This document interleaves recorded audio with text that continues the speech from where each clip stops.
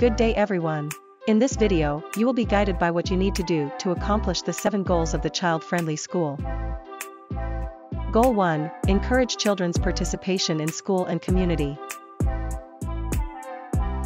What your school should have or should be doing. 1. Your school has a working student government. 2. Your school involves students in meetings and planning sessions that concern their well-being. 3. Your school involves students in the organizing, planning, and execution of the disaster preparedness and response plan. 4. Your school encourages its students to get involved in community work. 5. Your school has a mechanism or mechanisms, such as a school publication, students' bulletin, board, or opinion box, for pupils to express their opinions about school and community issues. Goal 2. Enhance children's health and well-being.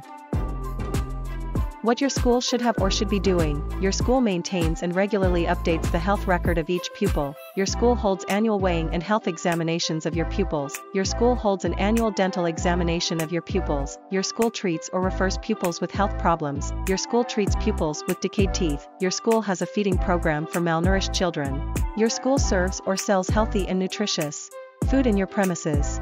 Your school practices proper waste disposal. Your school has a steady supply of clean and safe drinking water. Your school has separate toilet facilities for boys and girls consisting of urinals and lavatories that are regularly maintained and kept clean. Your school has a functional clinic. Goal 3. Guarantee safe and protective spaces for children. What your school should have or should be doing. Your classrooms have proper ventilation, lighting, and enough space for 45 to 50 pupils. Your classroom desks and other furniture are sized to the age of the pupils. In the case of shared desks, each pupil has enough space to do seat work. Your classroom's layout and furniture allow pupils to interact and do group work. Your classrooms have a bulletin board or a corner that displays helpful learning materials such as posters, illustrations, newspaper and magazine clippings, and your pupils' own works. Your classrooms, facilities, and premises are regularly maintained and kept clean. Your school has safe facilities in place to address hazard threats, e.g. fire exits, fire extinguishers, appropriate electrical wirings. Your school has identified and prepared alternative learning spaces in cases of emergencies. Your school has adequate emergency/first aid kits that are readily available. Your school conducts regular evacuation drills for earthquake, fire, flooding, or tsunami. Your school has a library for reading and for study. Your school has facilities and equipment for recreation and sports. Your school has sufficient lawn space and vegetation. Your school has duly assigned personnel in charge of securing its premises, its properties, and those of its pupils and teachers. Your school coordinates with the barangay and local authorities to ensure the safety and protection of your pupils. Your school has a policy against discrimination with regard to gender, cultural origin, social status, religious belief, and others. Your school has a program for children with special needs, and your teachers use non-threatening styles of discipline. Goal 4. Encourage enrollment and competition. What your school should have or should be doing. Your school has a master list of all school-age children in the community. Whether enrolled or not, your school regularly coordinates with the local barangay council to identify school-age children who are out of school, for the purpose of bringing them to school. Your school conducts campaigns to encourage parents to enroll their children.